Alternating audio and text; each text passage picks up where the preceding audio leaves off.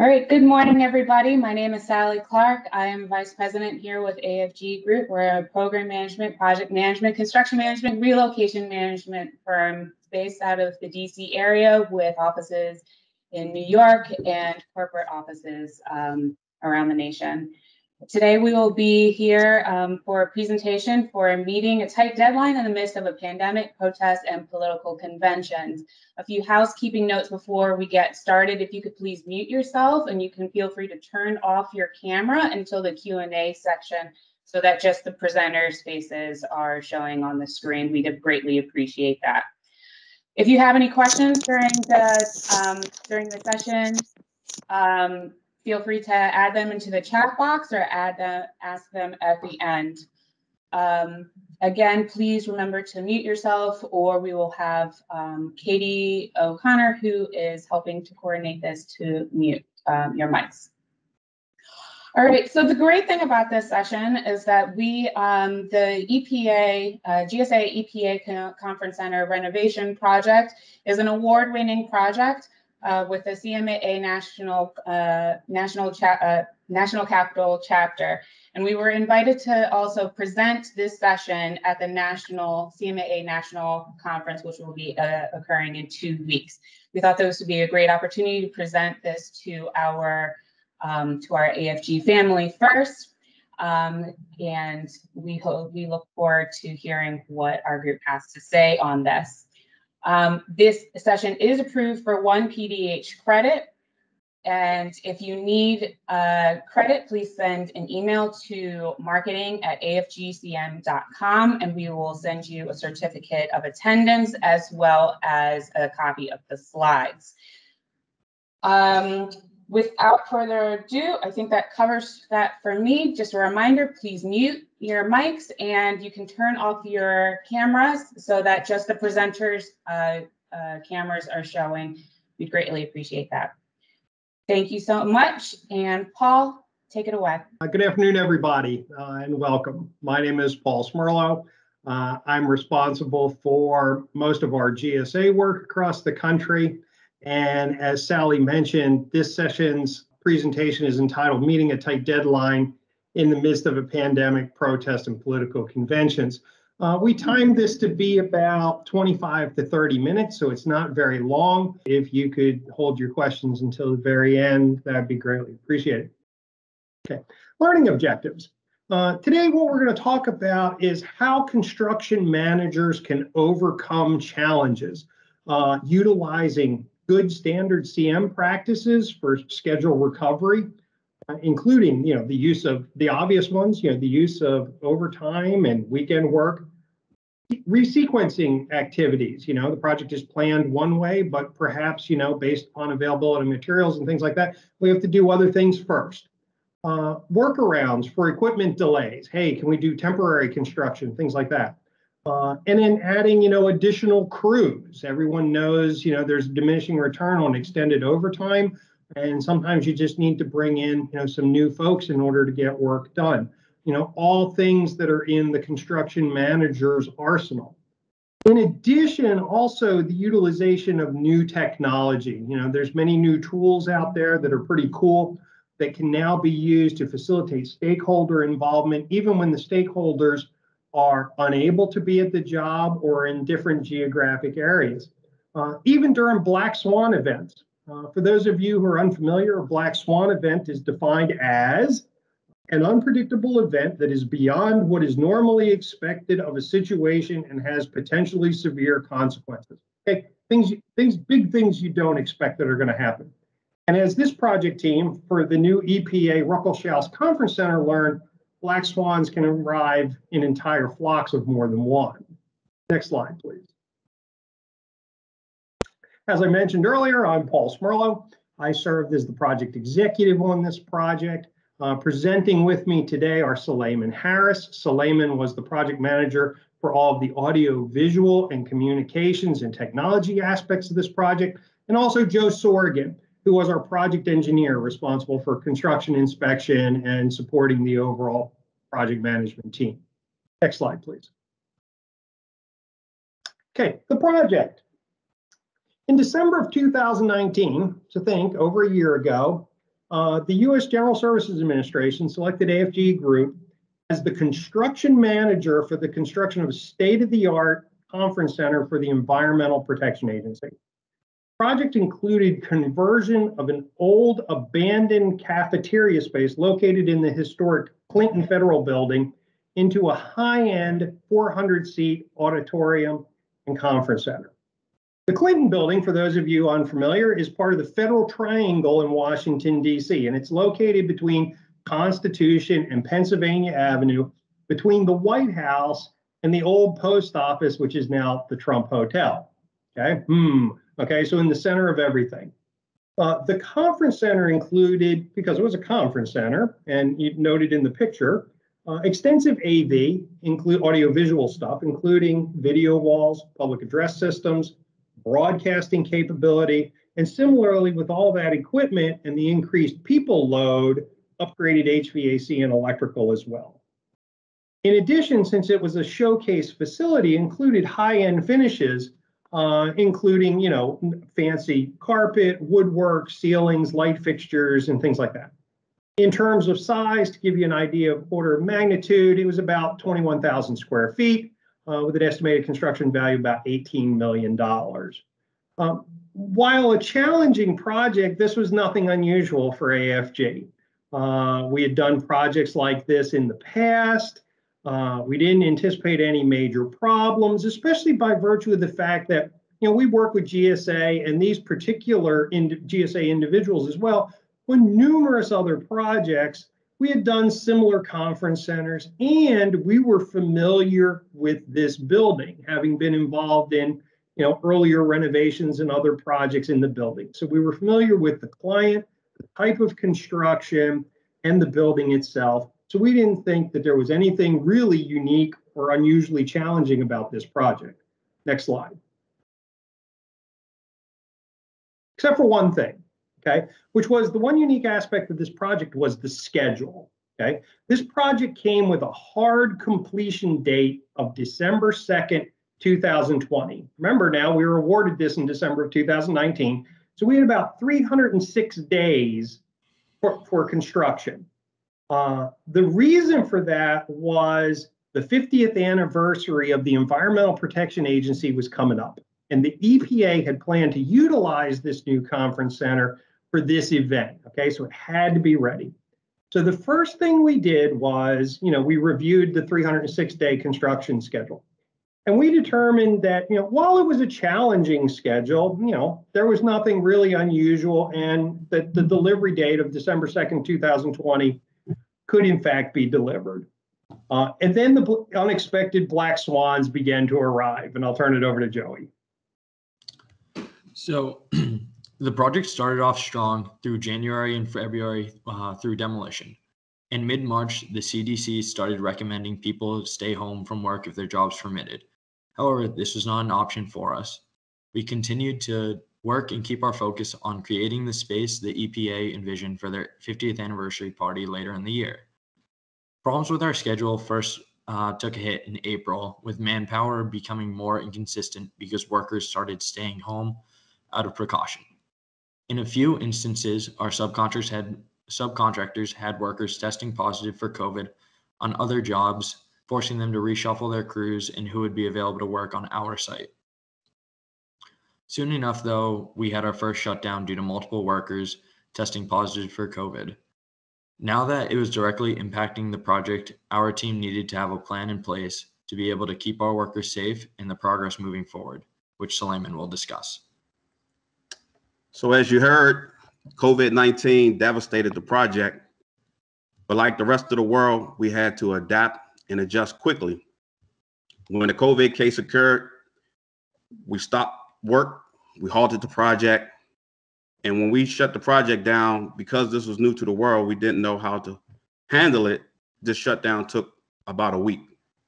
So with this lost time, we worked with our contractor to figure out how we can work over a few weekends just to make this time back. With the guidance of CDC, we implemented mandatory safety protocols. We encouraged workers to stay home if they felt sick. We began checking for fevers among workers as they entered the job site by doing temperature scans. it was mandatory to wear your mask while working. Also, when possible, we separated the workers on separate sides of the project just to promote social distancing. So along with the grocery store workers and healthcare professionals, the CM staff and the work crew, we were also essential. We even had a special authorization letter that we carried around like a badge of honor, just in case we were stopped by the police while traveling to and from the job site. So with all these measures, it allowed us to manage this COVID challenge to get back to work. Joe, tell us what happened next. With the pandemic still spreading throughout the country, the effects of the pandemic were rippling further than just manpower on our job site. The manufacturers we were working with were being affected, and there was beginning to be delay on deliveries, and the lead times were starting to get longer and longer. It became clear that some of the more critical items, like our air handler unit, would be significantly delayed, impacting the flow of work being done on site. Another situation we ended up facing was with our retractable partition wall. The wall was not going to be delivered until after December, meaning that it was not going to be delivered in time for the anniversary party. As there was nothing we could do to get it delivered on time, we needed to come up with a solution to make sure that the EPA did not know there were things wrong. Our team then came back together to figure out solutions over these most recent hurdles. So at this time, it's late May, early June, and the air handling unit still isn't here. No sweat, right? Wrong. We knew humidity would soon become a problem, so we needed to get the space conditioned right away using temporary cooling. Luckily for the project, we already planned to use some temporary cooling, but with the air handling unit being delayed, it extended the rental time for this equipment. In addition, we decided not to bring certain temperature sensitive materials on site, such as wood doors, until the permanent cooling was in place. We also had to take into consideration access to allow the permanent equipment to fit in the final place once it arrived. So we performed out of sequence work. So instead of finishing the entire CM wall, we left an opening and just went and worked in another location. With COVID, as Joe mentioned, there were other materials such as our divisible partition wall that was also delayed. And we knew at this time it just wasn't going to get here in time for the celebration. So instead of just leaving this huge opening in a ceiling where the partition would go, we decided to temporarily finish the entire ceiling with ceiling tile so that the place can look complete until that partition arrived. Joe, tell everyone what happened next. As the summer was starting and the pandemic continued to spread, this was not the only problem that we'd end up facing on our project. With social justice issues arising all over the country, the nation's capital would be the place where many people came to protest. At the end of May, in response to the murder of George Floyd by the police in Minnesota, protesters came pouring into the city to demand change. In just a few days, the number of protesters jumped from 1,000 to 5,000 to an estimated 10,000 people. These people came to the city as a result of the murder and the response from the country's leadership. Our project site would be directly affected by this because of the location being directly in between the Capitol building and the White House along Pennsylvania Avenue. The site was also located right next door to the Trump Hotel on our east side, and on the west side of the project site, the National Guard staged their vehicles and their soldiers. This meant deliveries and access were both restricted on both the east and west side of the building as a result. The street closures, parking restrictions, and the overall large presence of people forced us to put our heads together to find a solution that would keep the project running, but more importantly, keep the workers safe. So just imagine fighting your way through a corn maze just to get to work. That's what it was like with all the barricades and road closures. With the project being located in the center of action and not being able to predict if the protests would remain peaceful or turn completely chaotic, we decided to err on the side of caution and just shut the project down. Of course, the schedule was still a concern and a major priority, So once again, utilizing best practices for recovering lost time on a project, we evaluated the critical path. Then we collaborated with our contractors to come up with the best days and times to perform overtime work outside of just weekends. Joe, tell us what happened next. Now, as the summer was winding down and we were focusing on getting the project to the finish line and open in time for the 50th anniversary party, we got shut down yet again. The Republican National Convention, which is a convention that officially nominates the Republican presidential and vice presidential candidates, was moved from North Carolina to Washington, D.C. This was done as a result of the pandemic, since there was no need for a large venue as they were not allowing people to attend to limit traveling. The convention was moved into the Andrew Mellon Auditorium directly above the EPA Conference Center's space. With the president and vice president both being present for the convention, there were heightened security needs, resulting in the project being shut down from August 21st through the 27th to allow them time to set up and host the convention. Our team was not aware of the full shutdown until 24 hours in advance, the shutdown ended up running directly into the 2020 March on Washington, which was held over the weekend of August 28th. This march was in remembrance of the original March on Washington led by Dr. Martin Luther King in 1963, and the objective was to keep the pressure on reforming the ongoing social justice issues the country faces. The march was planned to last all weekend, with thousands of people expected to be in attendance, and the large process would see people walking between the White House and the Capitol building again along Pennsylvania Avenue, right in front of our site, forcing the area around our job site to be inaccessible. Now our team was faced with another hoop to jump through with very little notice as we prepared to shut the job site down for 2 weeks. We also had to find a way to now make up the time in the schedule and still be able to open on time, even though we were just a few short months away. So here we are yet again with another unforeseen disruption. This one is different though. It's 2 weeks. 2 weeks is a long time. So at this point, time is running out. It's August. We have a December delivery. So we had to involve the client, GSA, as well as the tenant, EPA, to get a better understanding of their specific need and use for this space. We knew things would be tight. So once again, we collaborated with our team to ensure we were concentrating our efforts on the critical areas for a December delivery. And if we had to be late, we wanted it to be just for minor non-critical items that didn't impact the functionality of the space. Our existing work crews had already been working overtime since May. So throwing more time at this problem really wouldn't solve it. So with that, we decided to bring in extra crew to work after hours in order to make up this time and also maintain social distancing in light of the COVID situation.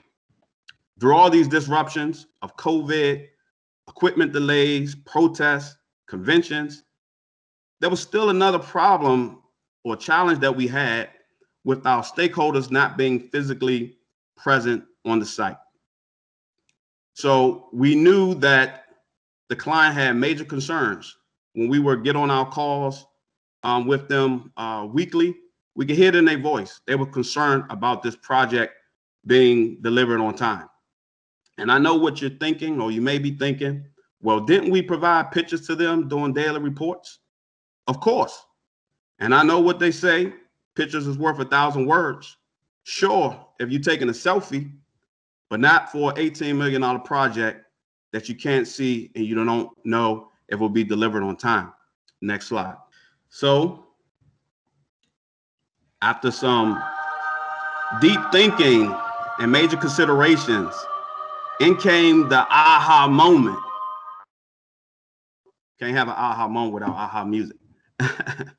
There is a new technology that utilizes spatial data capture that allows you to transform a physical space into a digital twin that immerses you directly into the space with 360 views.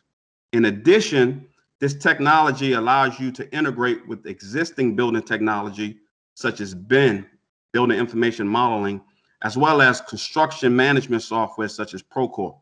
The technology is very intuitive and easy to use. With the camera affixed to a tripod, an iPad, and a push of a button, you can be up and running in a matter of minutes. If you can work an iPad, you can perform these scans. So what exactly is this technology? It's called Metaport 3D technology. And this was the solution that solved the stakeholder distancing problem that we had by allowing us to bring the project to the stakeholder instead of the stakeholder coming to the project. So allow us now to bring the EPA conference center to you. Next slide.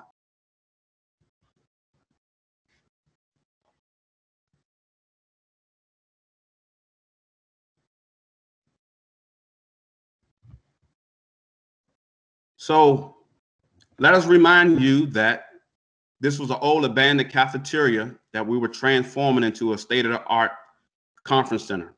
We were able to show the stakeholder IT and AV pathways that were going in. We were able to show the structural stability power caps that were being installed. We were able to display the new steel beam that was being installed in order to support the structure while we were able to demolish the center beams.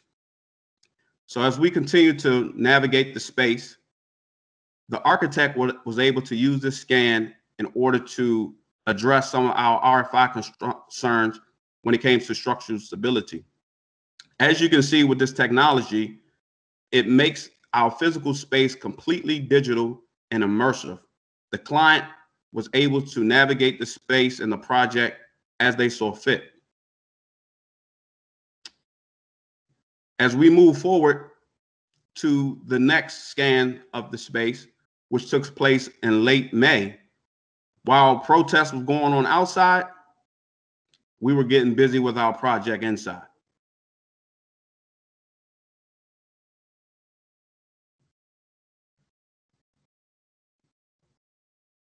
So as you can see, this software is completely immersive. Although our stakeholders were restricted at home, they were able to walk around the project as if they were physically there. As you can see, our frame is going in for drywall. As we moving forward to the month of October, now that all the protests are done and all the conventions are over, we wanted to be able to bring this scan to the client to ease their concern. So as you can see, a lot of the interior finishes are in place. We have ceramic tile, we have the drywall in place. Of course, if you had the actual link, you were able to navigate through this space as if you were there in a more seamless fashion. We're having some technical difficulties, but you kind of get the idea of what we were able to bring to this client to resolve this problem. So we had a lot of the finishes going in, the ceiling tile, the drywall, a lot of the AV IT back boxes were in place.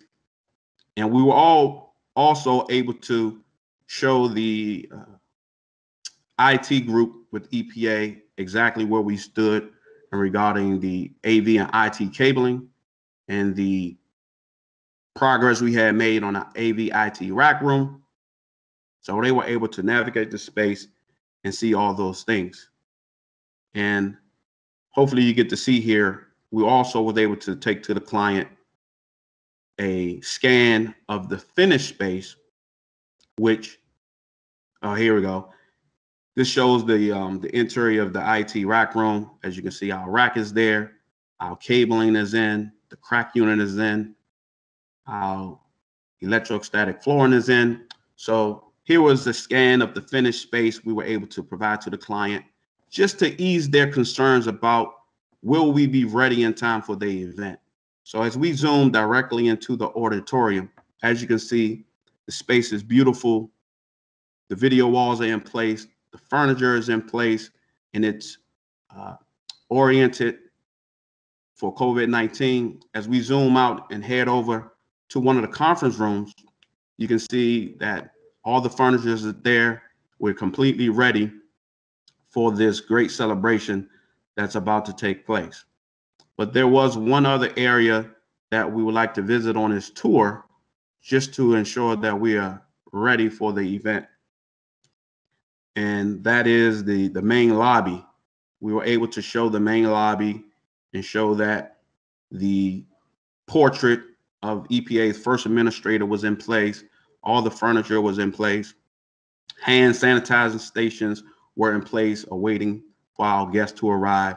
So as you can see, we were able to present to our client complete construction progress from start of construction to the end of construction in order to ease their concerns and solve that problem of stakeholder distancing.